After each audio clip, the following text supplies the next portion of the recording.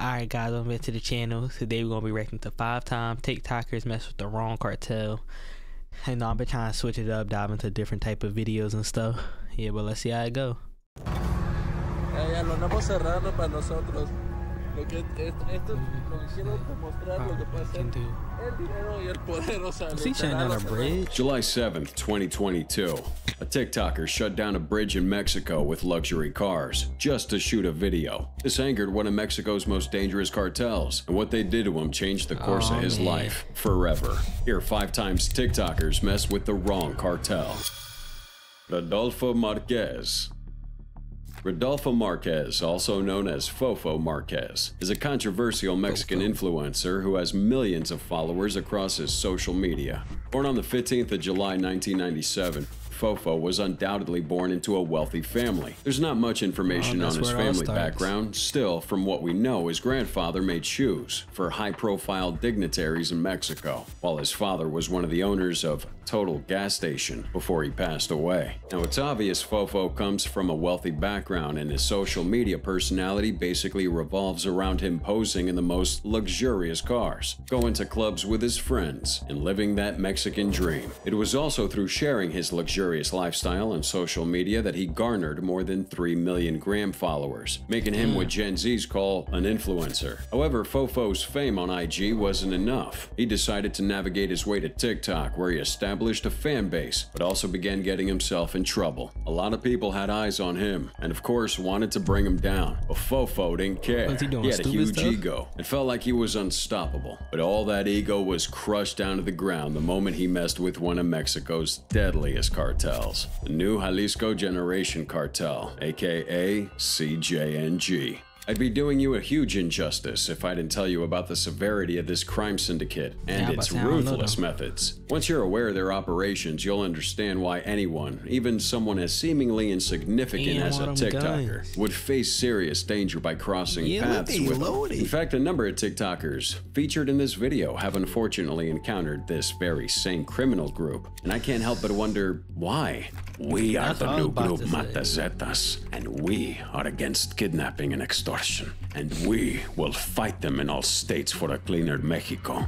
Those were the words written in a note by the Jalisco New Generation Cartel back in June 2009, after they executed 3 Mexicans and dumped their bodies in a truck. Mexican authorities initially underestimated these guys as a minor faction within a larger cartel. However, the CJNG swiftly demonstrated its menace by executing 35 members of rival cartels and discarding their bodies in various vehicles along the Mexican highway. The cartel's leader, Nemesio Segura Cervantes, also known as El Mencho, has gained a notorious reputation of being the devil in human form. Born on July 17, 1966, El Mencho emerged from a farming family of 6 siblings, and despite this background, he diverged early, seeking a more ambitious and nefarious path to success, one marked by the stain of cocaine in the blood of Mexicans. El Mencho's criminal journey began at 14, performing menial tasks for larger cartels, and then in the US, where he continued his criminal pursuits. However, he was deported to Mexico after a Texas-based gang-related sentence.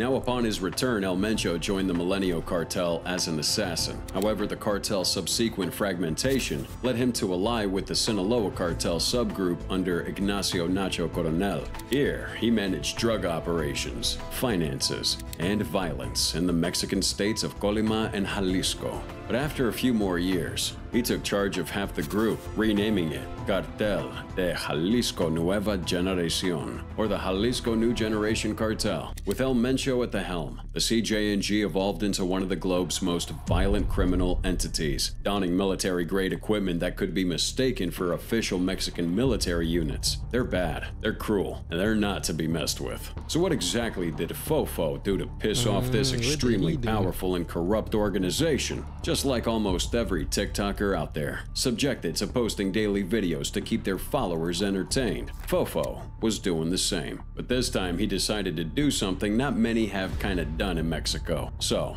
on July 7th, 2022, Fofo took 3 luxury cars and parked them right in the middle of the Matute Remus Bridge in Guadalajara, Mexico. He came down from one of the cars and began filming the traffic that was building up right behind him. He said things like, "We've closed it for ourselves. This is what I want to demonstrate, what money and power can do. Literally, I closed it here because I wanted to. Illuminati." He went on to brag about how he had shut down the bridge for several minutes and how all the other cars were honking. He even contemplated doing a few TikTok dances while innocent people were denied access through that bridge. Fofo posted that on TikTok, and it didn't take long for that video to go viral. A lot of people online shared their disgust at Fofo, raining insults on him for his nonchalance and stupidity. One Twitter user even called him a headless imbecile. The mayor of Guadalajara also threatened to press charges against him with TikTok.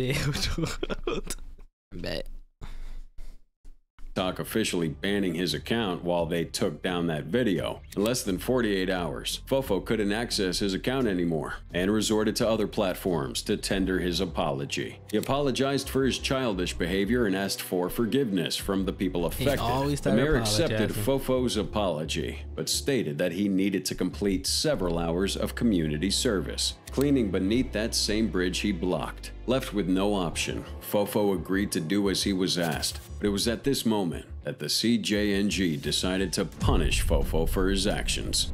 Just when the smoke for his stupid video had gone down, the CJNG reignited the entire case with a message sent to Fofo Marquez. The message went viral on social media, and it was from an anonymous account named Gente con la Gente NG, which translates to people with the new generation. The message was also written in Spanish, but it roughly translates to this: "Hello to all the people of Guadalajara. We are the Jalisco New Generation Cartel. As you might know, the influencer or scumbag Fofo Marquez dared to obstruct the flow of traffic on the Matute Remus Bridge, which is an act that we don't tolerate. We'll not allow this animal to get away with this. We are in charge of Jalisco and all of Mexico. We would not allow you to come to Guadalajara and do this type of thing. If you ever step in Guadalajara, not you or your money would save you from us." Now, seeing how El Mencho and the CJNG as a whole are driven by intense violence, it could have been anyone who wrote that message to Fofo. Members of the CJNG believe that El Mencho should be feared and worshipped by Mexicans, so Fofo pulling such a stunt in a town under the direct control of El Mencho himself was an insult to El Mencho and his authority. Fofo's undoubtedly wealthy, but where his wealth stops is where that of the CJNG begins. These guys rake in billions of dollars annually and control a significant portion of the Mexican government.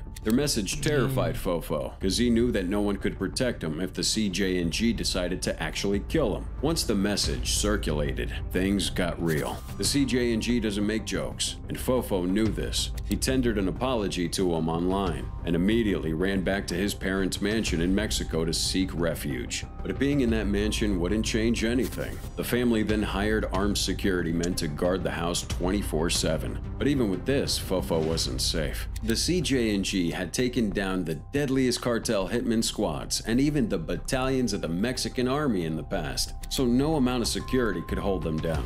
Fofo was scared. He couldn't leave the house for days, stayed away from windows to avoid sniper attacks, and even carried a transceiver around so he could communicate if he was ever in danger.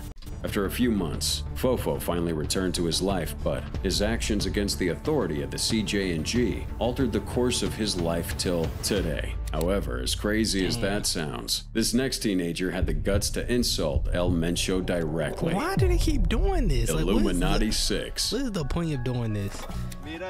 Y'all can't just have fun, go watch y'all live. Y'all gotta bring us the people into this.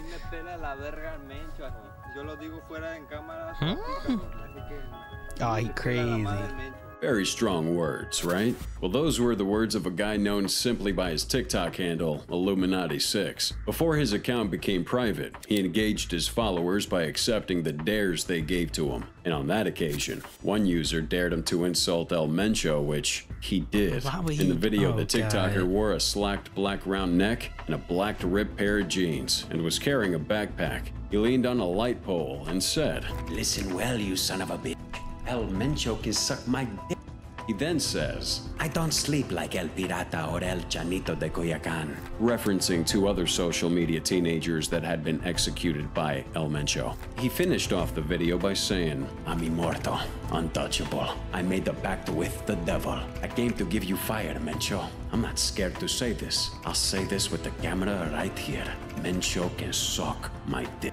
wow. I mean, That's you have to crazy. applaud the guts of this little young man who felt he could insult El That's just Mencho. stupid. When that video went viral on Reddit and Twitter, a lot of people felt he must have been a member of the cartel to have such confidence in those words, while showing his face in the process. Different users said things like, R.I.P. in advance. This guy's going to get himself killed. and This is a tutorial on how to disappear. but for some reason, no word was heard from El Mencho or even the CJNG. Some rumors said that the teen wasn't based in Mexico and that's why it wouldn't be easy for the CJNG to get to him. It was reported that he lived in Richmond, California, making it hard for the CJNG to even attack him even if they wanted to. Plus, it would have been an attack on foreign land, further complicating things for their organization, so the CJNG didn't respond. But there was a twist. A few days later, this teen uploaded another video apologizing to El Mencho for his words. He said, I'm sorry for what I said. I wasn't well. I wasn't conscious of what I was saying. It was wrong. That day I woke up stupid. I didn't look at the consequences. I did that for followers. I ask for forgiveness. You and your family are well liked. Mencho, don't kill me. I have a family just like you. I apologize. We all make mistakes. I have psychological problems, sir. Just remember, we like you.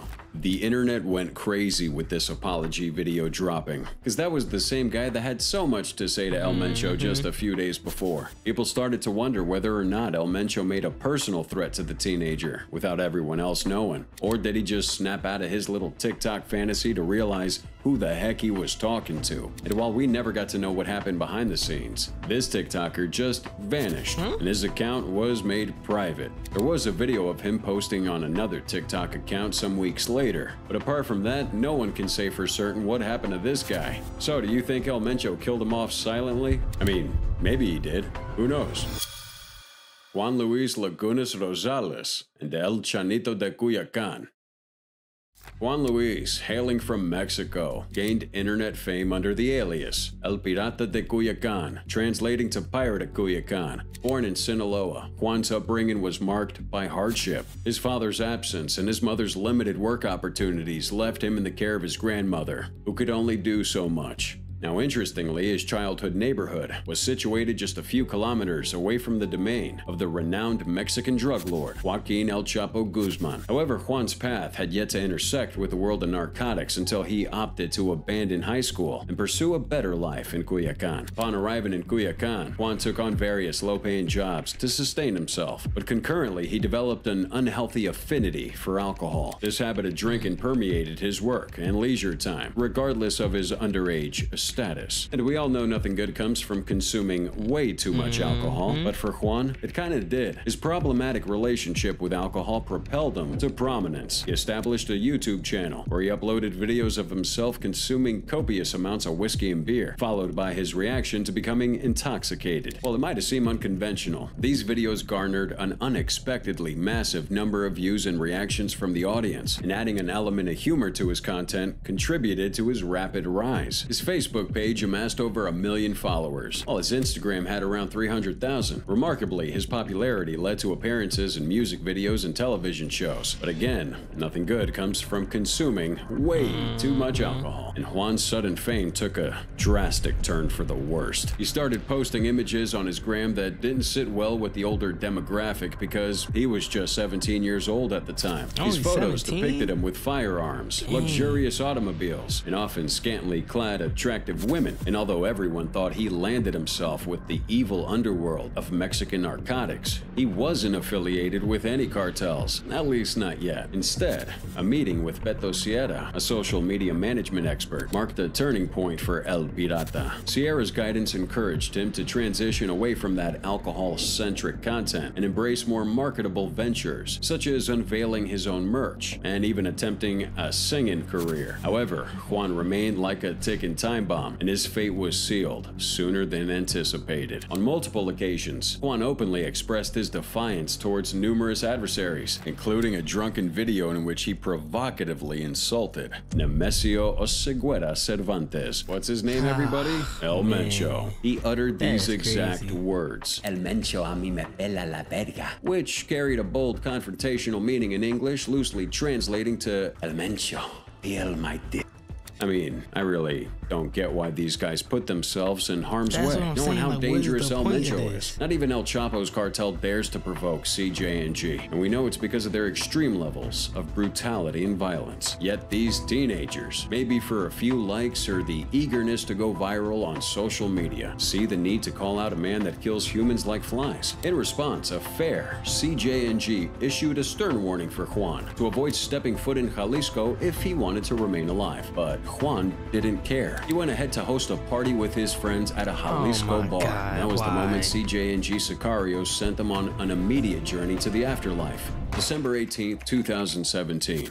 Armed men stormed the bar where Juan was celebrating, and with a hail of over 18 bullets from high-caliber firearms, his life was abruptly extinguished in less than a That's minute. The numerous crazy. wounds inflicted made it so hard to even recognize that body. He was later identified by the tattoos on his arms. His death, rather than his life, became the subject of a feature in Rolling Stone magazine, focusing on his demise at the hands of CJ&G, and of course the stupidity of challenging one of the most wanted men in the world. But also with his death, El That was a lot of Chanito de zeros. Cuyacan, another Mexican teenager, saw it as a medium to gain clout. With the death of El Pirata, El Chanito decided to call out El Mencho, saying he was out to seek revenge for the death of his friend. The viral video showed El Chanito holding a rifle, along with a small child whose face was covered, also wielding a rifle, while they cursed out El Mencho. They called El Mencho words like stupid, and even mocked El Pirata for consuming so much alcohol just for content and internet fame. I mean, you don't need us to tell you that this statement obviously led to El Chanito's death. But for El Chanito, the CJ&G decided to take things to the next level. El Chanito apologized for his statement to El Mencho and played the insanity card, claiming to be mentally ill. But this didn't stop the CJ&G. El Chanito went off social media for a while, and everyone suspected he had been killed. But the real confirmation of his death came when an anonymous Redditor posted a video of him being beheaded by CJ&G Sicarios. The footage was immediately taken down That's for its crazy. graphic content, but the message had been passed. Do not mess with El That's Mencho. wild. Leslie Ann Pamela Montenegro.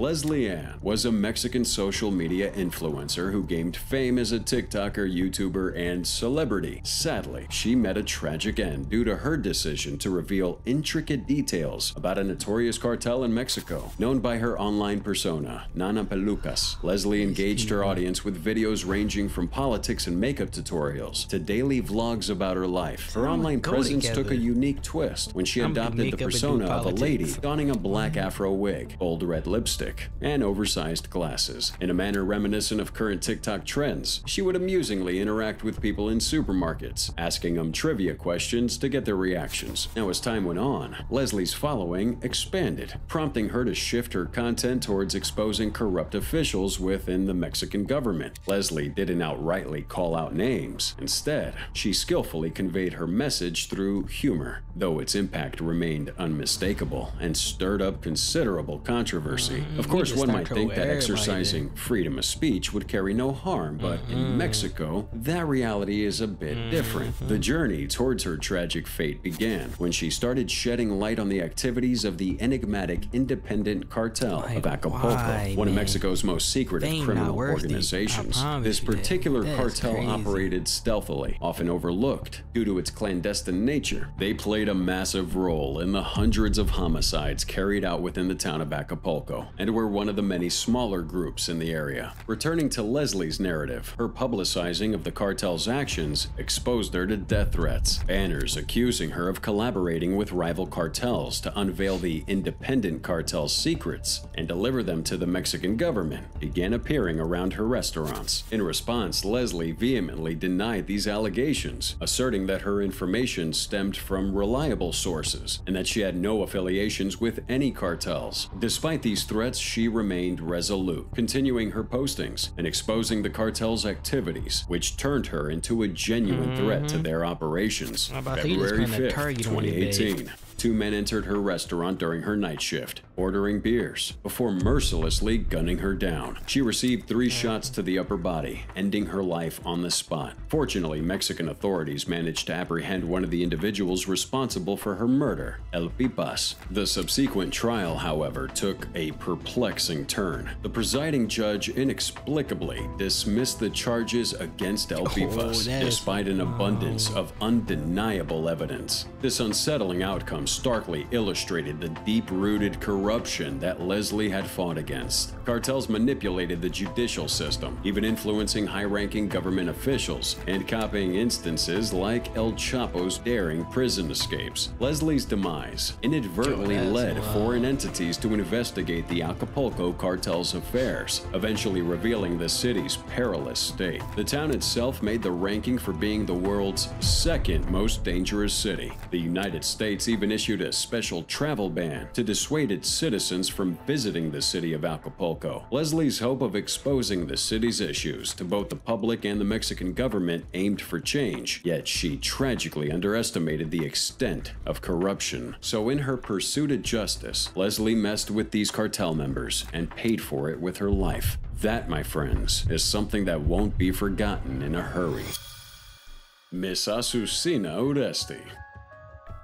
Earlier this week, the Jalisco New Generation Cartel posted a video online in which they directly threatened Uresti. TikToker and newscaster Azucena has also managed to imprint her name amongst those in the bad books of the Jalisco New Generation Cartel. In August 2021, Miss Uresti became a target of the CJNG after they released a message calling her biased and a supporter of vigilante groups in Mexico. Miss Uresti is majorly involved with the press, and as of now, what seems to be her TikTok account has been made private. In the video released by the CJNG, 6 sicarios were dressed in black clothing and carried automated weapons, while a 7th man who said he was a representative of El Mencho sat down and delivered his message to Miss Uresti. The spokesperson said, "I'm not against freedom of expression, but I am against anyone that attacks me." He went on to talk about how the cartel would find and kill Miss Uresti for spoiling the name of their organization. According to their side of the story, the vigilante groups Miss Uresti claims are peacemakers in Mexico are in reality drug traffickers in disguise. These vigilante groups have undergone countless attacks on different cartels to paint themselves as heroes to the Mexican government. However, the CJNG believes they're just another deadbeat group looking to eat from the spoils of the Mexican narcotics underworld. They also claim that only a cartel would yield that type of ammunition these vigilant groups possess. However, Miss Uresti's life became a national treasure because after the CJNG's video went viral, the Mexican president, Obrador, assured the country that nothing was going to happen to any Mexican or even Miss Uresti for speaking the truth. In his statement, he said, "It's our responsibility that Mexicans are not intimidated or threatened by anyone." The presidential spokesperson, Jesus Ramirez Cuevas, tweeted a post about the incident, saying the government would take the necessary measures to protect any member of the press from speaking their mind. Then Miss Uresti spoke for herself, saying that she was now under the protection of the government and didn't seem bothered by the statement from CJNG. Since then, Miss Uresti has been living her life, and there had been no attacks against her. It could be that the CJNG had decided to let her be, or they could be waiting for the perfect time to strike. Either way, journalism is a tough job in Mexico, and I don't see why Miss Uresti should blindly put her faith in a government that has sat back and watched hundreds of journalists before her die at the hands of different cartels. So maybe Uresti is the only TikToker and social media personality to mess with a cartel and get away with it. Maybe she'll still pay the price. And maybe, just maybe, you like this video. Join the fam and subscribe to the channel. Turn on them.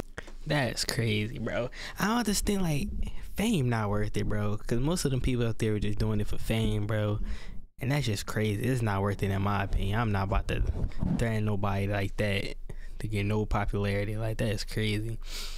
Yeah, but if y'all like the video, like, comment, subscribe. Tell me what y'all want to see me react to next.